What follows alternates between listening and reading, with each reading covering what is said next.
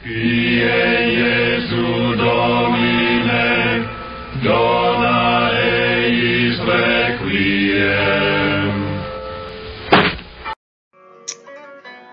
Good morning and blessed Sunday. This is a multiple take. We tried a couple other times and had technical difficulties with outside interference. Nothing big. Today's feast day is the Feast of the Most Holy Trinity, and it is unique among all of our celebrations, I think, on the church calendar, in that we celebrate the mystery of God today rather than what God has done for us or who God is for us, which are all good things to celebrate. That's why we should be grateful every day. Every day should be fueled by gratitude in the belief of how God has blessed us, what God has promised us, what God has done for us in terms of salvation. 99% of the heavy lifting done for redemption is by Jesus Christ. Our 1% or less than 1% that we call our life is our meager but deeply appreciated by God return. You know, I know some of our brothers and sisters in Christ focus on all of our works as filthy rags. I hear that phrase a lot. And that's to keep us humble. I mean, we give God nothing that he needs. In fact, dealing with humanity, if we've been paying any attention to the news for the last 2 weeks, puts a highlight on how awful our behavior is to one another and to God.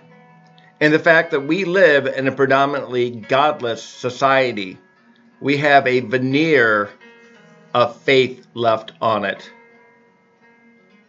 But the whole idea of the Holy Trinity and divine revelation is that God has a path to reveal to us, a way to live it, how to be a companion to others on the way, and a destination to arrive at, called home with him. Why doesn't God just do that at the beginning? Something about this living process is what's unique about humanity. Otherwise, we'd be angels. We'd have a choice to be angelic beings. But we're not. We were created human beings. And we were given something the angels don't possess. And I don't know if they're envious of it or just don't get it. It's time. We are creatures of time. Angels are creatures of eternity. So is God. Except Jesus Christ enters into time, as God the Father does in the Holy Spirit. All three persons of the Holy Trinity enter into time through revelation and their actions in the world. But Jesus Christ incarnates into time. And he feels the experience of being human.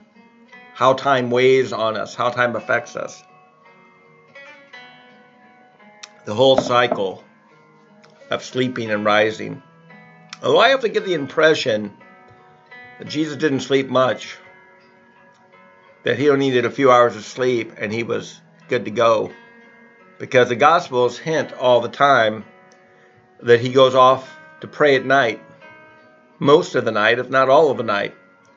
But he must sleep at some point because all human beings need sleep. And we would assume that he does. Because you can't call him a creature. He's a begotten, not a created. All creatures need sleep. I guess viruses don't. But all higher life forms. But Jesus is not a creature, lest we forget he is a son, begotten, not created, as our creed states.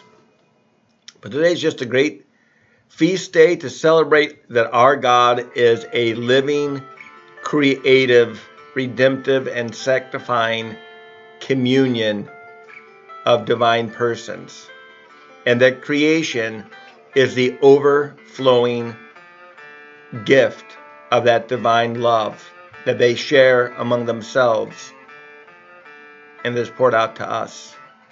And if there's anything we want to do today, maybe, is to focus on how much we have in common with our brothers and sisters around the world as sons and daughters of one God. Right now, we're living in a time of focus on all the divisions. And I think the first thing we have to do when we see somebody is know that they are a brother or sister in Jesus Christ. Daniel probably knows the other thing. You know, gender, ethnicity, height, weight, clothing, appearances, things that seem in your mind normative, things in your mind that seem unusual. That's kind of how our mind works. And yet let none of those ever take away the point that this is a brother or sister in Jesus Christ. Anyway, blessed feast day, and have a good one and keep cool. It was a burner yesterday, hot here in New Melly.